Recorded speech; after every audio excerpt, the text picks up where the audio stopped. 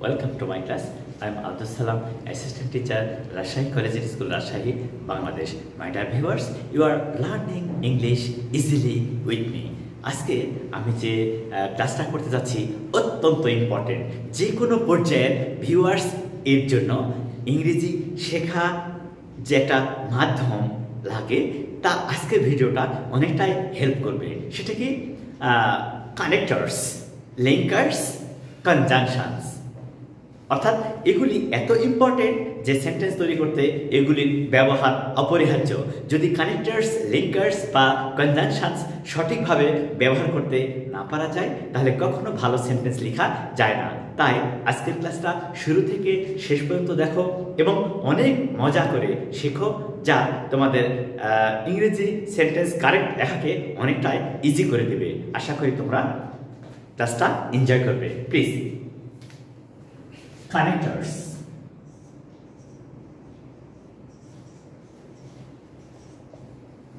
linkers, conjunctions,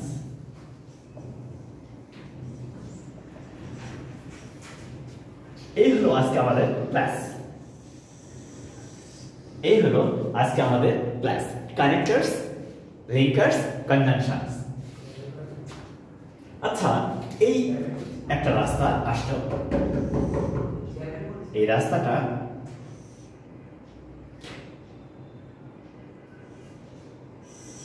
এই দিকে গেল, এই রাস্তা এই পর্যন্ত আসলো, এই রাস্তা এদিকে গেল, এইটা এই পর্যন্ত রাস্তা। এই যে আমাদের অবস্থা, এই অবস্থাটা হচ্ছে আমাদের কানেক্টরস কাকে বলবো আমরা, লিঙ্কার্স কাকে বলবো আমরা, এবং কনজাংশনস কাকে বলবো আমরা। আশা করি তোমরা এটা বুঝতে পেরেছো। তাহলে এখানে যে বিষয়টা আমরা খেয়াল করবো, আচ্ছা এইটা একটা সেন্ট্রাল প্লেস, এটা কানেক্টরস, এটা কানেক্টরস, এটা কানেক্টরস। তো এই কানেক্টরসটা দেখো, এটা যদি 0 পয়েন্ট, এটা কি, এইটা 0 পয়েন্ট,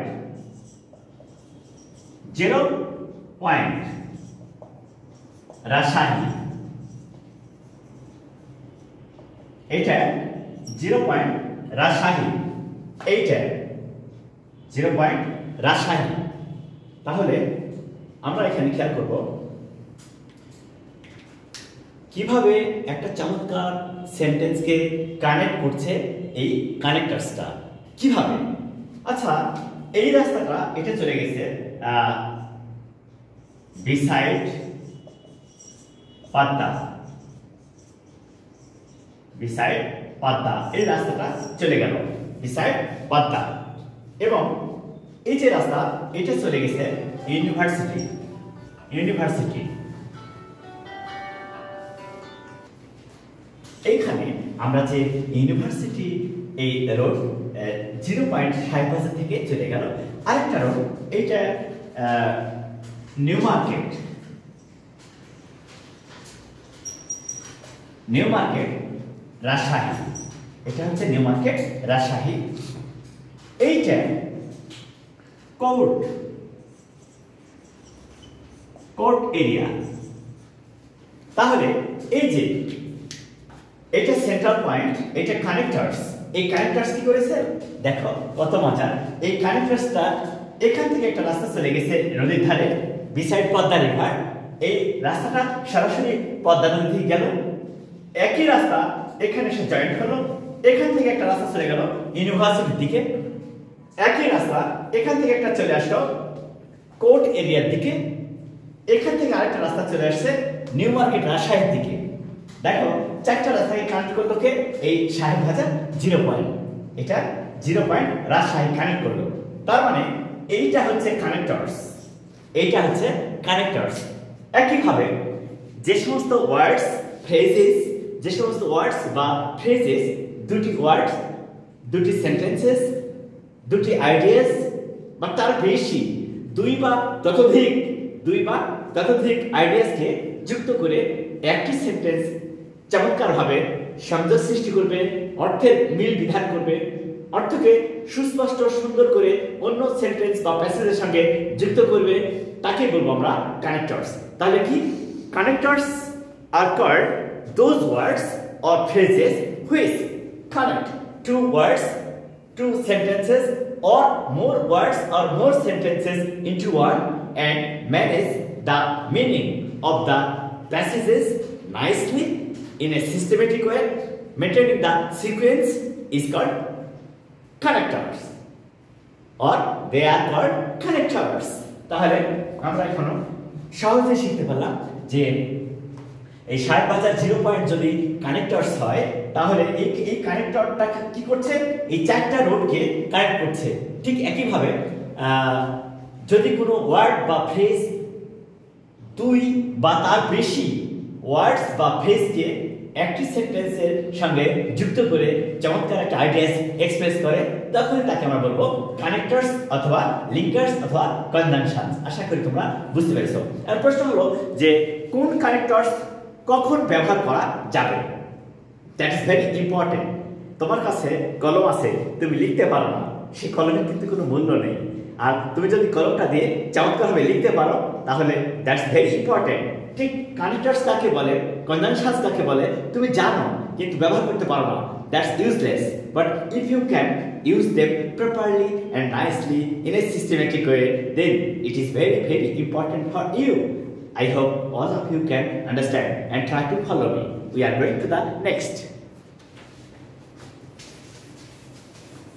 প্রত্যেকটা কাজ একটা সুন্দর সিস্টেম অনুযায়ী চলে, যা চলাটা অনেক ইম্পর্টেন্স আছে। এই ভালোভাবে চলে যখন, তখন ওটাকে কিভাবে সুন্দর করে তুলে ধরা যায় সেটা নিয়ে এখন কাজ করবো আমরা। আচ্ছা, a bright student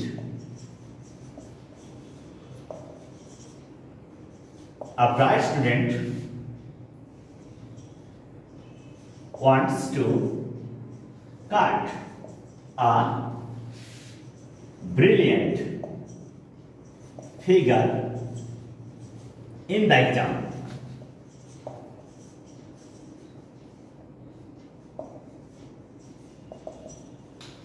A bright student wants to cut a brilliant figure in the examination. আচ্ছা, কেউ যদি জীবনে কিছু করতে চায় এবং সফল হতে চায়, আজগুবি হয়ে যায়, সিস্টেম মেনটেন করতে হয়। তাহলে পরীক্ষায় ভালো করার জন্য কি দরকার?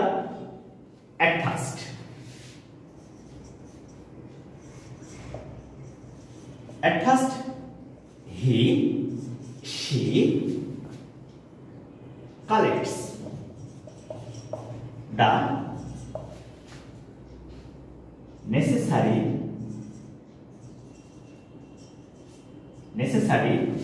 and related books of the academic syllabus.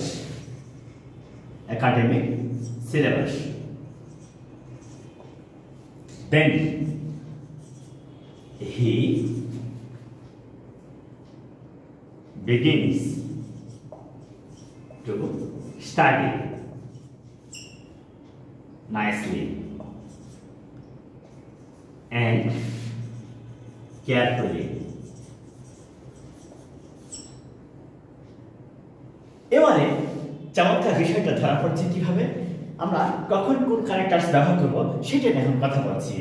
and then at first, why, কেন আমরা কেন এই কানেক্টরস গুলো ব্যবহার করছি? কারণ হচ্ছে, আচ্ছা আমি যখন কোনো কাজ করি তখন একবারে সব কাজ করি না, আস্তে সিস্টেম মেনটেন আমরা কাজটা করি। তাহলে আমি যখন শুরু করবো কাজটা, বলছে a bright student wants to cut a brilliant figure in the examination. একজন মেধাবী ছাত্র পরীক্ষায় ভালো করতে চায়। তাহলে আজকে ভালো করা যায়? নেভার। শুরুতে কি? firstly, in the beginning or at the outset. তাহলে শুরুতে যখন কোনো কাজ কেউ করবে তখন কি ধরনের কানেক্টরস ব্যবহার করতে হয়? at first, firstly, at the outset or in the very beginning. এই কানেক্টরস গুলো ব্যবহার করতে হয়। তাহলে কি? at first he or she collects the necessary and related books of the academic syllabus. তুমি কোন ক্লাসে পড়ো? তুমি ক্লাস 8 এ পড়ো, তুমি ক্লাস 10 এ পড়ো, তুমি এইচএসসি লেভেলে পড়ো। আচ্ছা, তুমি যে ক্লাসে পড়বে সেই ক্লাস অনুযায়ী তোমাকে বই সংগ্রহ করতে হবে সিলেবাসটা মেনটেন করার জন্য। ওকে, নাইস, করলো। আচ্ছা, বই সংগ্রহ হয়ে গেল। শুধু বই সংগ্রহ করলে কি ভালো করা যায়? নেভার। তাহলে কি করতে হয়? দেন হি begins to study nicely and carefully. তখন সে চমৎকারভাবে এবং যত্ন সহকারে অধ্যয়ন শুরু করে। এই যে একটা কাজের পরে আমরা যেমন বললাম যে কোনো কাজের শুরুতে অ্যাট ফার্স্টলি বা at the outset in the very beginning বসে, ঠিক একইভাবে তুমি যখন একটা কাজ করছো ওই কাজের পরে যখন আরেকটা কাজ করবে ওটার সিকোয়েন্স বা ধারাবাহিকতা প্রকাশ করার জন্য তোমাকে ব্যবহার করতে হবে ফার্স্ট, তারপরে দেন next, second secondly, third thirdly. অর্থাৎ একটা কাজের পরে আরেকটা কাজ যখন করবা সেই সিকোয়েন্স মেনটেন করার জন্য ফার্স্ট দেন নেক্সট এই সিকোয়েন্সগুলো মেনটেন করতে হয়। আশা করি তোমরা বুঝতে পেরেছো। আচ্ছা, তারপরে এই যে নাইসলি অ্যান্ড কেয়ারফুলি দুইটা ওয়ার্ড যুক্ত করেছে কে অ্যান্ড দ্বারা। একটা মজার খেয়াল করে দেখো, যখন তুমি অ্যান্ড দ্বারা দুটি ওয়ার্ড যুক্ত করো তখন একই পার্টস অফ স্পিচ হয়। যদি অ্যান্ড এর পূর্বে অ্যাডভার্ব হয় পরেরটাও অ্যাডভার্ব, অ্যান্ড এর পূর্বে যদি অ্যাডজেক্টিভ হয় পরেরটাও অ্যাডজেক্টিভ হবে। তাহলে আমরা কি শিখলাম? যখন একই ধরনের দুটি আইডিয়াস, দুটি ওয়ার্ডস, দুটি পার্টস অফ স্পিচ যুক্ত করা হয় তখন কনজাংশন হবে অ্যান্ড। তখন কনজাংশন হবে অ্যান্ড। আর যখন কোনো কাজের ধারাবাহিকতা তুমি প্রকাশ করবে তখন হবে অ্যাট ফার্স্ট বা ফার্স্ট দেন নেক্সট। এইভাবে আমরা তুলে ধরবো, এইভাবে আমরা চমৎকারভাবে এই কাজগুলোকে তুলে ধরবো। আচ্ছা, তুমি যে সিকোয়েন্স মেনটেন করলাম, তুমি সিকোয়েন্স মেনটেন করলাম, ঠিক আছে। তুমি একটা কাজের কথা বলবা, অনেক সময় কিন্তু উদাহরণ দিয়ে প্রমাণ করতে হয়, অনেক সময় উদাহরণ দিয়ে প্রমাণ করতে হয়। কেমন সেটা দেখো তো।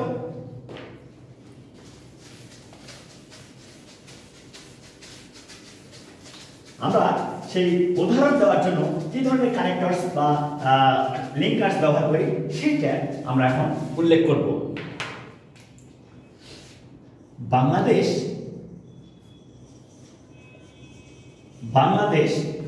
is a developing country.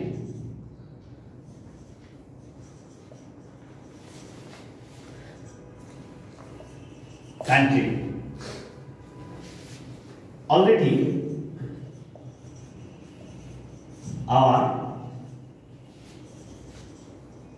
government has brought about some radical changes in our society. For example,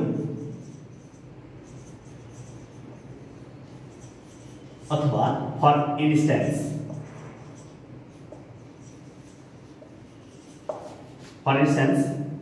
digital system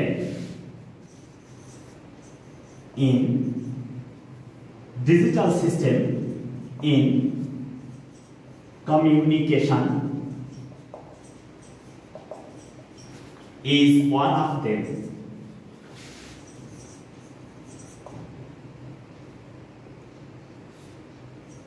এই তো আমরা এখন দেখলাম কখন কি লিখতে হয় সেটা কিন্তু এখন বুঝে ফেলেছি। সেটা কি এখানে বলা হচ্ছে যে Bangladesh is a developing country. Already our government has brought about some radical changes in our society. এর মধ্যে আমাদের সরকার আমাদের সমাজে অনেক কিছু বিপ্লবী পরিবর্তন নিয়ে এসেছে। ফর এক্সাম্পল, আচ্ছা তুমি যখন একটা কাজের কথা বলো আজগুবি মুখে কথা বলতে হবে না, তার প্রমাণ লাগে আর উদাহরণ দিতে হয়। এই যে প্রমাণ আর উদাহরণ দেওয়ার জন্য, এই যে প্রমাণ এবং উদাহরণ দেওয়ার জন্য কি ক্যারেক্টারস লাগবে?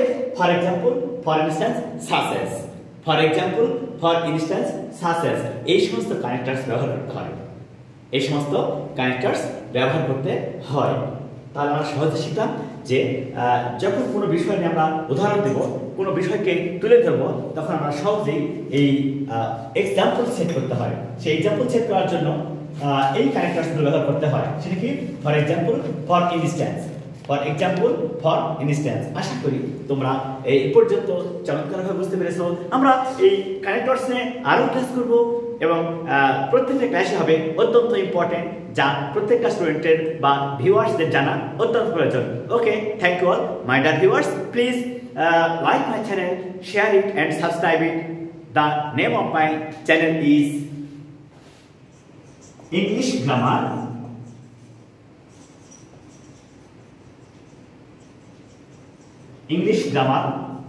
A.Salam। এইটা আমার চ্যানেল ইংলিশ গ্রামার A.Salam। এইটা বলে ইউটিউবে সার্চ দিলেই তোমরা পেয়ে যাবা। আশা করি বুঝতে পেরেছো। So thank you all.